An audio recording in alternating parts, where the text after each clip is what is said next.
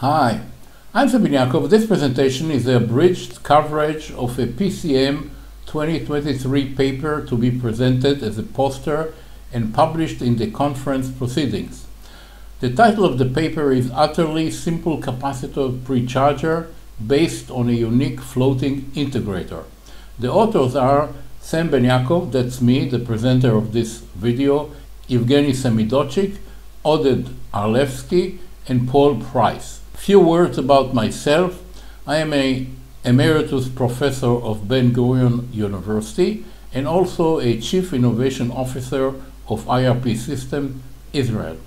If you are interested in more detail, please stop the play and you can read this brief description. This video includes a brief description of conventional capacitor prechargers, introduction to a new analog integrator which we call the floating integrator, application of the integrator as a capacitor precharger, implementation in an e-mobility inverter, and some experimental results. There is a problem of connecting a battery to a capacitor. I'm showing here a simple scheme, and here is the inductance of the cable connecting the two. Now, if we just connect the two as is, then we are expecting a very high peak current. Theoretically, it's the voltage divided by the characteristic impedance, and this could be a very high current theoretically and practically, so this could actually damage the capacitor. To remedy this, the conventional approach is to use a precharger, and this is the simplified version of it. Here is a precharge path having a switch and a power resistor. We charge the capacitor via the resistor, and this is the profile, and then we turn on the switch, the main switch, and turn off the auxiliary switch, and the system is ready for operation. Another approach would be to use a MOSFET as a series element, power element, but in this case there are some problems. First of all, there might be quite a bit of a high current. It's very difficult to control it, even if you are putting capacitor to slow down, because the gain is very high. And then also we might exceed the self-operating area. For example, if this is a 50-volt battery, then at the beginning we have all the voltage of the battery across the transistor, because the capacitor still has a zero voltage. So then in this particular case, for this particular transistor, the maximum current could be like 10 amp. So there is also a problem of safe operating area. So in general, however, we might say that the conventional approach needs two switches and a power element to pass the current during the charging. The precharger described in this paper is entirely different. It is based on what we call a floating integrator, and let me just give a brief introduction to it. A full analysis is given in the paper. So what we have here is a transconductance amplifier. Input is voltage, output is current. We have a driver here. It's a floating driver.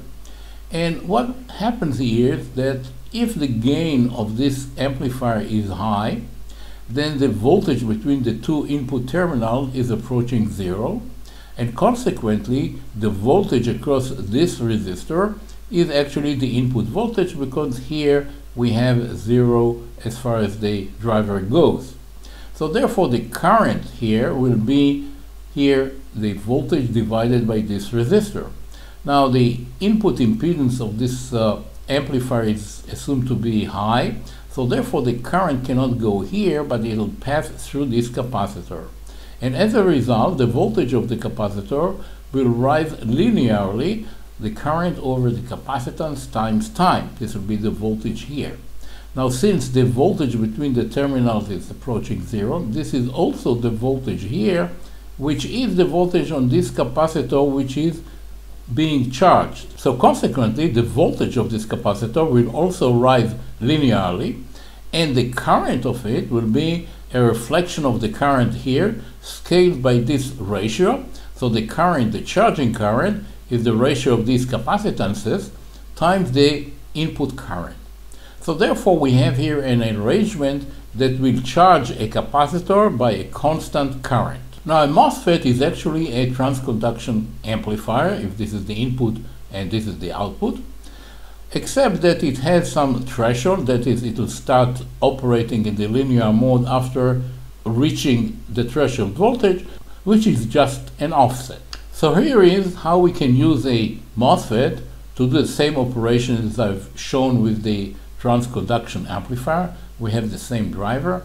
We have the MOSFET as an amplifier, and a capacitor will be charged according to this equation, which is the input voltage divided by the resistance. This is the current, and then scaled by this ratio of capacitances. This capacitor, of course, is much smaller than this one, and the current here will be the current of this capacitor times the ratio between the two. Now, in a practical system, we are going to have a main switch, and I'm showing here a parallel transistor as the main switch, or latch we call it. And so we can use this as part of the pre-charger. That is, we don't need anything else. We just use this same switch as the pre-charger. So we have here the driver. This is the resistor. I've added here a parallel path for fast turn off. And again, what we're going to have here is that the current charging the bank of capacitors here will be proportional to the current of this capacitor. Now, if this capacitor is nonlinear, for example, X7R, having a high capacitance at low voltage and then it goes down, this will be very beneficial, because when the capacitor is higher, then the current here will be lower. So this actually helps to prevent the problem of the self-operating area. So the current will start low and then it will go high. Now the pre-charger that we've designed includes a charge pump type of a driver, simplifies very much the system and the cost, of course. What we have here is a flying capacitor, which is charging this capacitor in parallel to the gate source, and then being discharged through this path, through this diode. So this is really very simple to implement and very economical. And here are some experimental results. What we see here is the voltage across the bank of capacitor. It is not exactly linear because we have been using an X7R capacitor. So the current at the beginning is lower and then it goes up. We see here the charging current, which is of course very well controlled, and the voltage of the capacitor. So let me summarize that this new pre-charger can be turned on and off with one command signal, has a constant current charging, practically no additional component over the basic switch or latch except for a resistor and capacitor of low power, and it solved the safe operating area problem. So this brings me to the end of this presentation. I thank you very much for your attention. If you have some question, please don't hesitate to write to me at this email address. Thank you very much.